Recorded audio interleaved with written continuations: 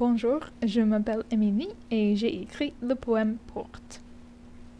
Nous n'avons pas de porte dans la maison, alors j'ai construit des murs.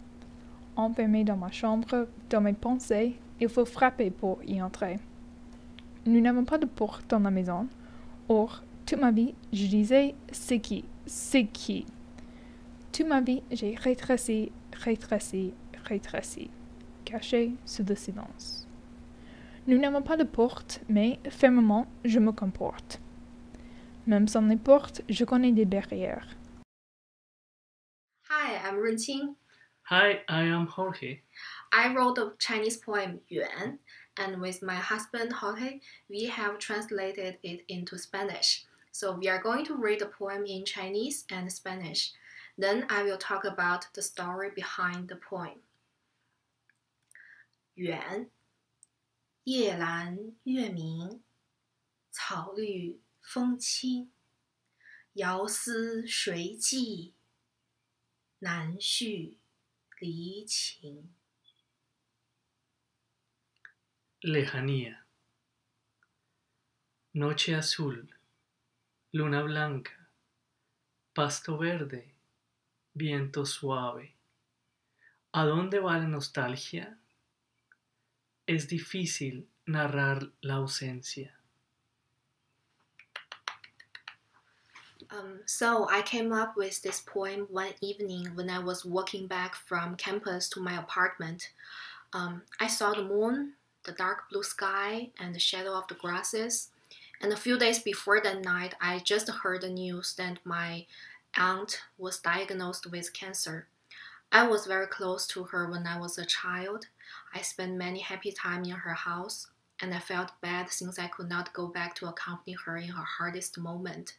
So I wrote this poem to express these mixed feelings. Because I have been staying far away from my family in China, I have missed many occasions to formally say goodbye to some beloved ones.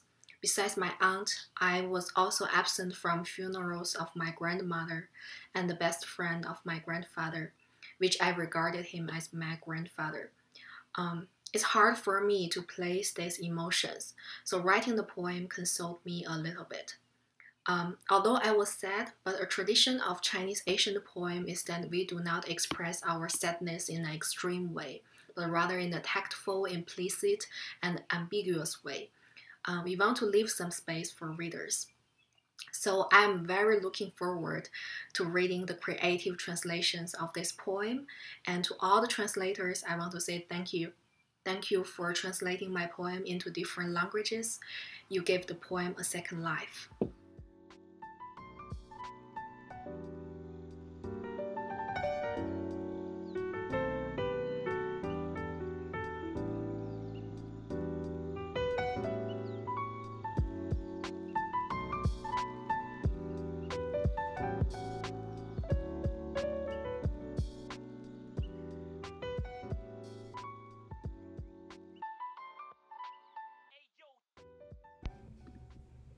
Crochet.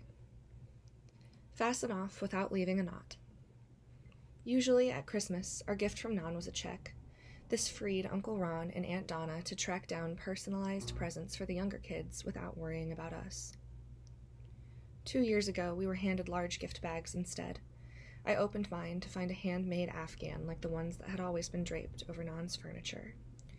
It was a yellow, white, and cream chevron pattern, heavy but thin. It smelled of naan, no doubt having soaked in the perfumed air of the farmhouse for years. Someone murmured that these were the Afghans Nan had made for each of us, meant to be gifts at our college graduations or weddings. When I fought through the room to thank her, feeling like I might splinter from the unexpected honor of being given something so precious, I wasn't certain she recognized it. I used the blanket as little as possible to preserve the smell, but it faded by summer. Weave in the ends as you go. Before I learned to crochet, it never occurred to me that the yarn could come unraveled.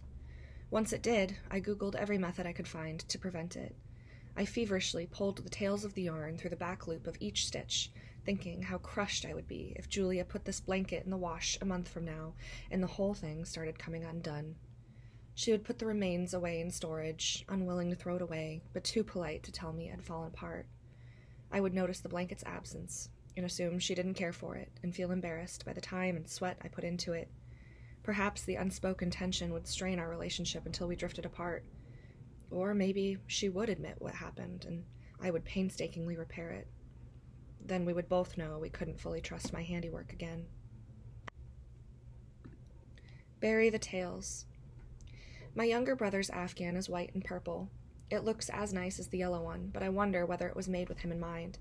If Nan had gotten to his name on her to-do list while she was still able to hold a crochet hook, or if Ron and Donna had grabbed an unclaimed blanket from her stash in order to round out the Christmas presents.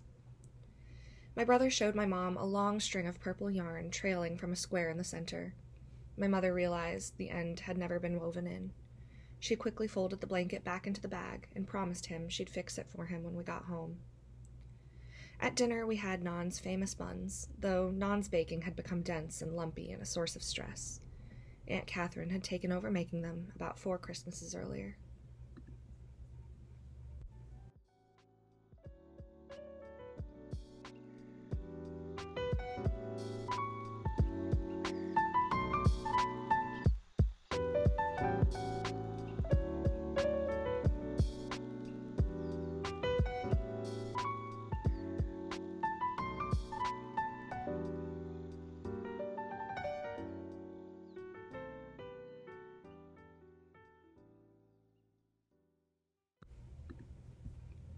Wine night.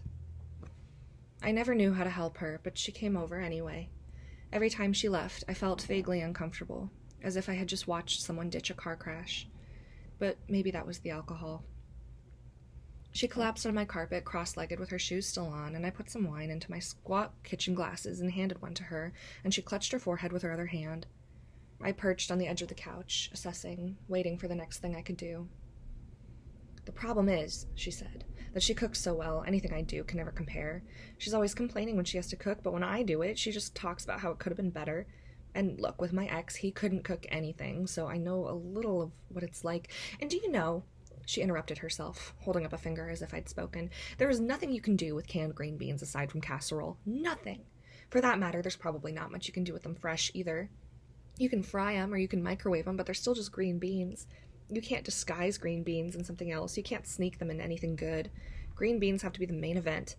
I made a casserole, and I crammed that pan with beans, and I used up all of the cream of mushroom that I thought would stretch to 2 casseroles, and now I have a huge pan of leftover casserole, and a Tupperware full of beans that didn't fit in the pan, and I have another can, another 6.3 pounds of them." She took a swig of the wine, grimacing a little, it was cheap, and said, "You know what else? You know what just drives me over the fucking edge? You know what makes me think I'm living in a fucking comic strip? There's a normal-sized can left in my cupboard, from months ago. Like, I bought a few on a shopping trip and never got to that one, and now whenever this green bean nightmare is over, I'm still gonna have to get rid of one more bowl of them. I'm not about to waste food. She's always going on about sticking to our budget anyway. She should appreciate that. I've learned my lesson about ordering groceries online anyway. The options are just so limited after she totaled the car. I guess I could give her some more grief about that, couldn't I? I could bring it up more often. She would, if it had been me. Maybe she can figure out how we get groceries now. Maybe she can walk to the tiny, overpriced grocery store and carry the bags the 8 blocks, or she could figure out how to get the terrible public transportation system to drop her off half a mile from the Aldi. Or she could be the one to go on the website and put 2 cans in the cart and watch from the window as the Instacart guy unloads 2 oil drums of green beans from the trunk of his Impala. "The thing is," she said after draining the glass, "I really like cooking. And I liked driving, too. And I like keeping a house nice, and I like feeling like my life is a little ship and I'm the captain. I like the boring parts of it when I know what I'm doing. I like filing my taxes, and I like budgeting, and I like making appointments on the phone. I like standing on the deck and looking out to sea and feeling the quiet pride of knowing I can navigate these waters. Like, it isn't even a big deal. I do this every day." "She's a bit of a jerk, but she's not the devil, you know," she said, shifting so her legs were folded under her. "She's just got her own ship, and she's a good captain. Maybe it's just too much of a bummer for me to be co-captain." She held out a hand for me to help her up, which I did, and I found that she was a lot more unsteady than I thought. I wondered how much she drank before making her way here. "Maybe you should take a couple days," I said. "You could go visit your mom, get some space." She shook her head immediately. "That's what I come here for," she said. "I need to pee." She headed to my mildewed bathroom, and I got the broom to sweep up the gravel she'd tracked in.